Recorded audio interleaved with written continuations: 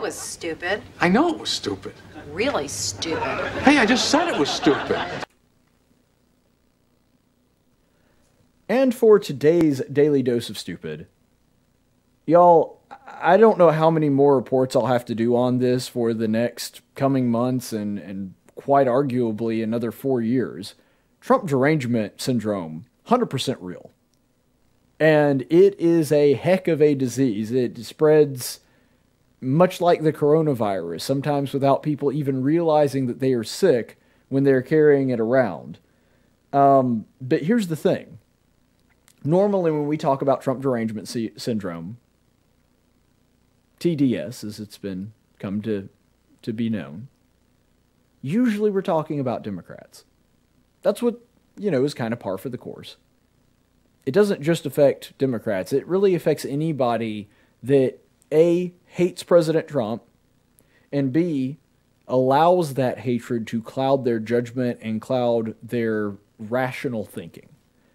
And unfortunately, this does happen to more than just people that are Democrats. So, to provide a little bit of context to the audience, if you haven't been a long-term fan of mine, if you weren't paying attention to my show in the 2014, 2015, 2016 years, one thing that you probably don't realize about me, unless I've mentioned it sort of looking back, is that I was never a big Trump fan. In fact, I was a member of the Never Trump movement.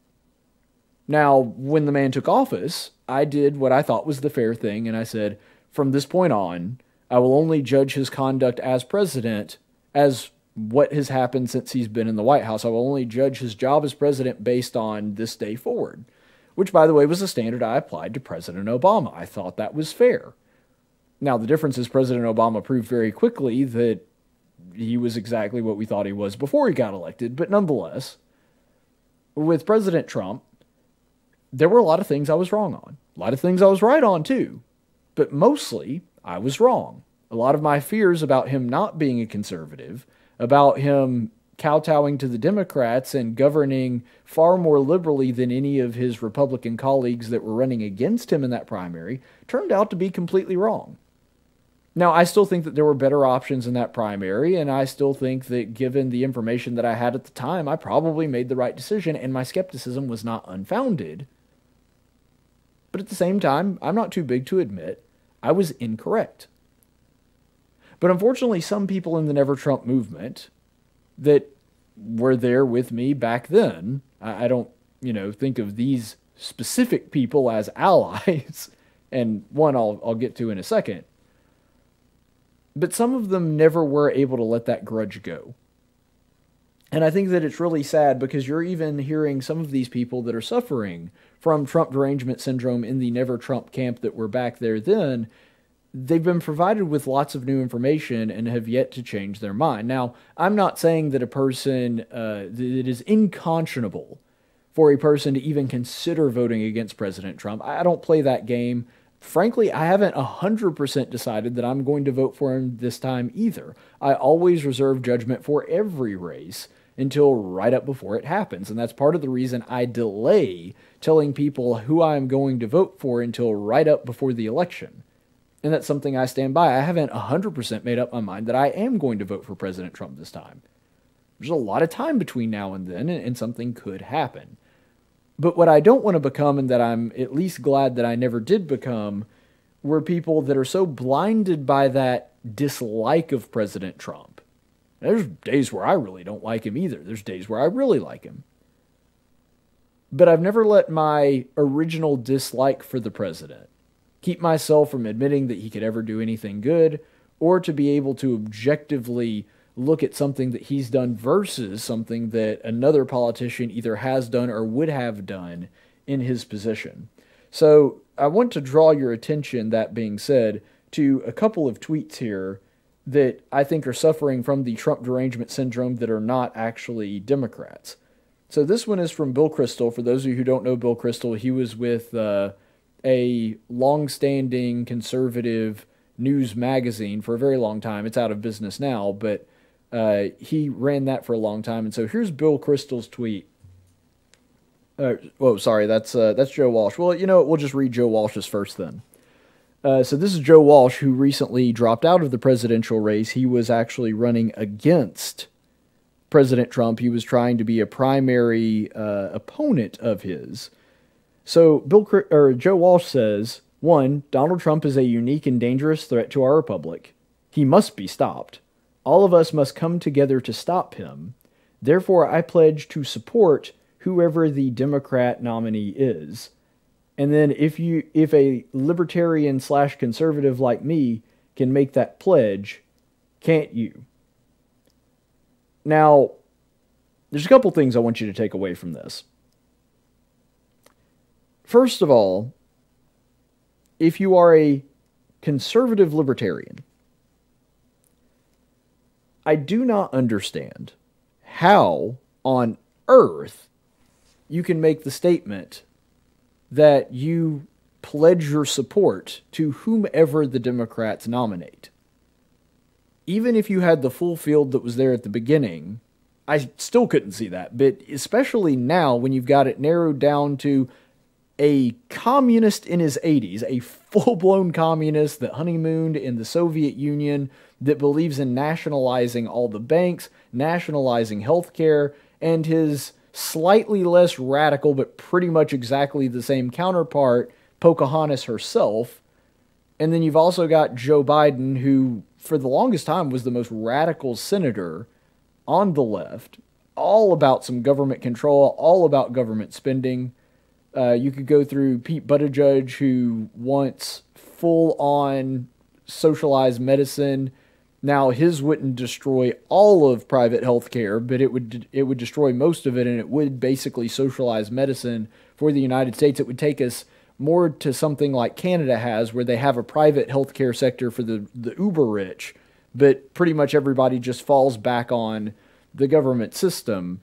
There's nobody in that field that even remotely comes close to being as near a libertarian or a conservative as Donald Trump. Now, don't get me wrong. Donald Trump is not really a conservative/libertarian candidate, and that's one of the reasons that I didn't vote for him in 2016. He's got some authoritarian tendencies that kind of spook me. And even though I thought that it was going to be a lot worse than it was, because he's actually not governed all that authoritarianly, he does have the rhetoric of an authoritarian. But he's drastically slashed things like regulation.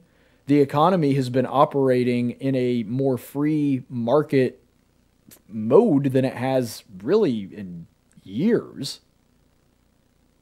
He's not been one that has been all in favor of a whole bunch of regulation or government oversight or bailing a bunch of companies out.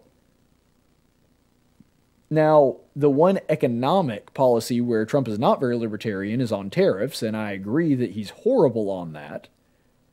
And his default seems to be in favor of tariffs, but the Democrats, though they might not necessarily be in favor of that, they are in favor of all the other economic controls. So I don't see how anybody gets to the point to where, oh, well, Trump's not even close to a libertarian or a conservative, so what I'm going to do is I'm going to vote for the least libertarian, least conservative person that I can. I'm sorry, that just doesn't make a lot of sense to me. And here's this next graphic from Bill Kristol, who ran a conservative magazine for it. Now, he's really more establishment GOP, and that's the reason that he doesn't really like Trump. So very different motivation from Joe Walsh.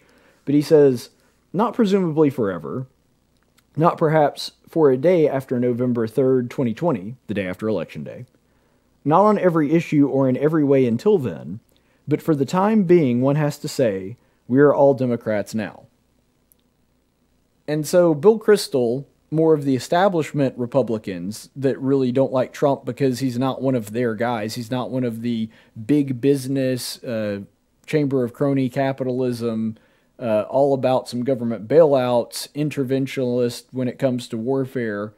That's what he doesn't like about Trump. Now, Joe Walsh, at least if we're believing what he says he believes in, if we're taking him at face value, says that he's very libertarian. So the exact opposite. He doesn't like Trump because he's not conservative enough, not because he's not establishment enough like Bill Kristol.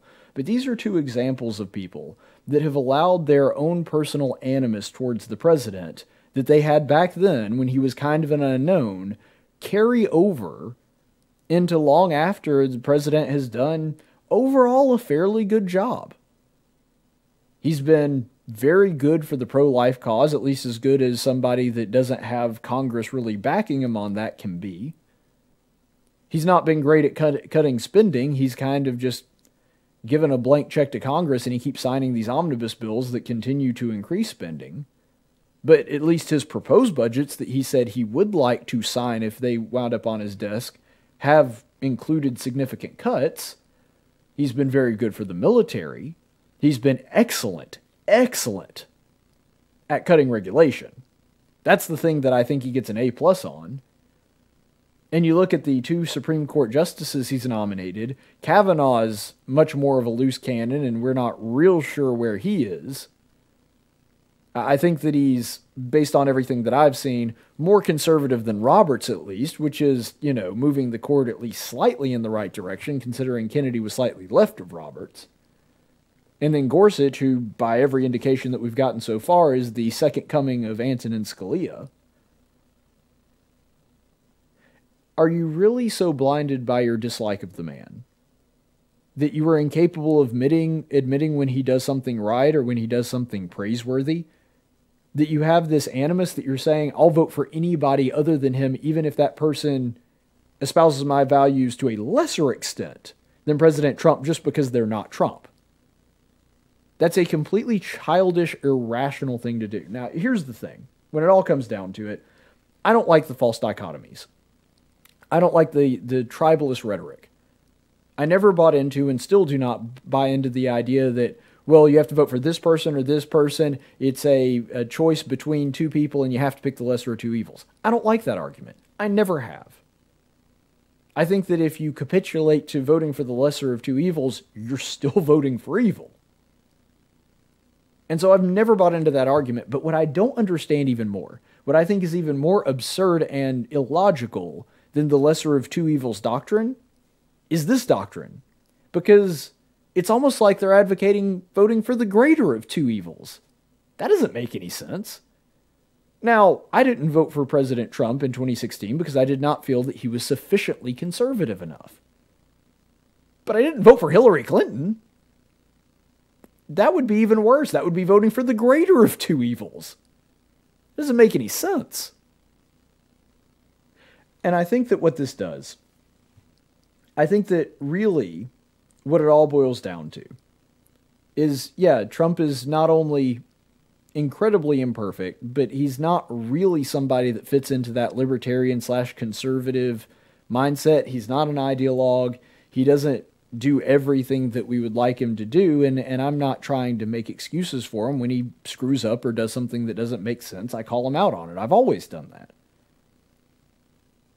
But if that's where you're coming from, and you're looking at him and because you're upset that he's not that, you're willing to vote for somebody that's even less of that, then you, by your own definition, are not really a conservative/libertarian. Because you're voting for something that is as far in the opposite that you possibly can. There is nothing further opposite of libertarianism or conservatism than somebody that is a full-on self-proclaimed socialist that wants to nationalize all of our major industries and provide universal health care, universal education. There's nothing more anti-libertarian than that. There's nothing more anti-small government than that. And that leaves us with only one conclusion.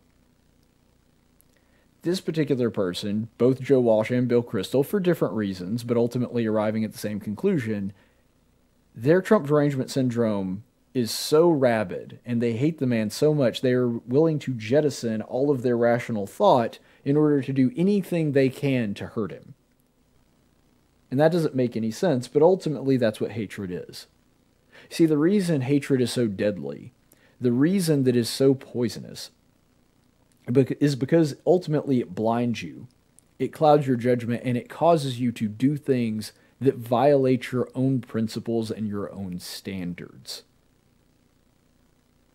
And yeah, that's true in politics, but what I also want you to remember is that this is an example of what personal hatred can do in your life.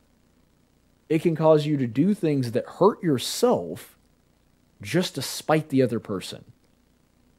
And that's why I say conclusively, even though I rarely do this with anybody, left or right, political, non-political, whatever, I rarely say it's obvious to me that this person, person A, hates person B. But I'm looking at the data here, I'm looking at the evidence that is put before me in these tweets, and I can't think of any other logical explanation for why somebody would intentionally do something that is in contradiction to their own beliefs, that would harm them just in order to stick it to somebody else. Frankly, hatred is the only logical explanation for why someone would be willing to do that, and that is why, even though I think that it there's a moral to the story here and there's a lesson to be learned in the political realm, more importantly, this should be a frightening testament to what hatred can do in your life, personally as well. My mother always said if you can't say something nice about somebody, then you're probably talking about a leftist. Nah, I kid, but seriously, it would really help me out if you would like this video and subscribe to my channel. I'm sure my mom would appreciate it.